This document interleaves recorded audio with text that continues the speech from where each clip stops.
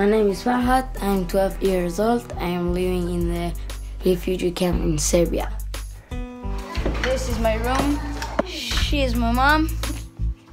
He's my brother. Hello. And he's my another brother, my father. My family are from Afghanistan. There was a war there, so I grew up in Iran. I remember the day when we were going away. I remember the door.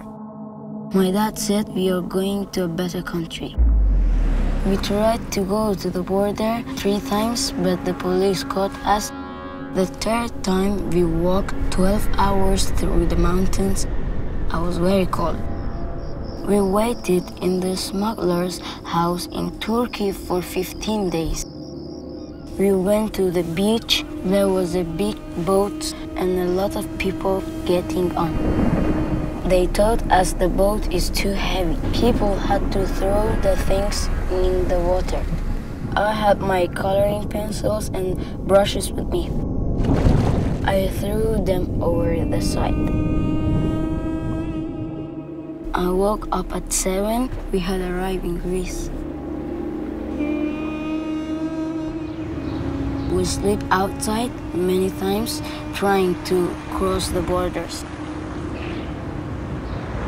When we got to the refugees camp in Serbia, we told the smuggler we didn't want to go anywhere further.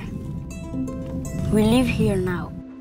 Every 2 seconds, someone in the world is forced to abandon their home because it's no longer safe for them to stay there. The journeys they go on can be long and very dangerous, and the places they end up living, like refugee camps, can be very hard and uncertain places to grow up in.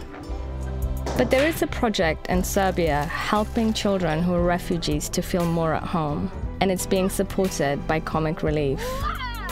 My friends told me that there is an organization that they help refugees.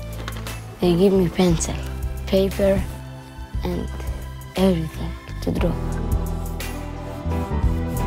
I just drew something for them, and they say it's very good.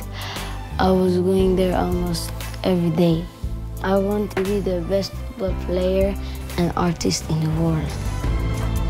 Get involved with your school this Red Nose Day, and you can help children like Farhad stay safe when they're on the move and keep their dreams alive wherever they end up calling home.